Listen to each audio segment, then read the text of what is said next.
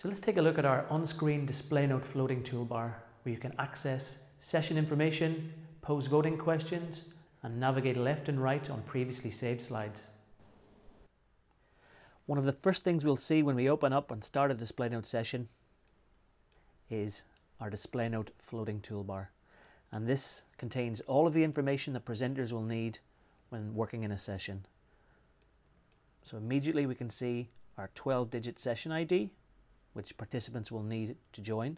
We can also see how many participants are live in our session. Right to the left-hand side here, we've got our session manager. So one button press takes us right into our session manager.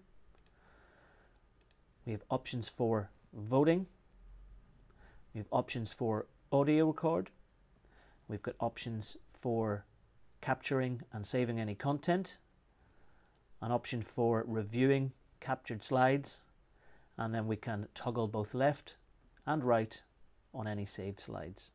The toolbar can be docked to screen right or to screen left, should we prefer.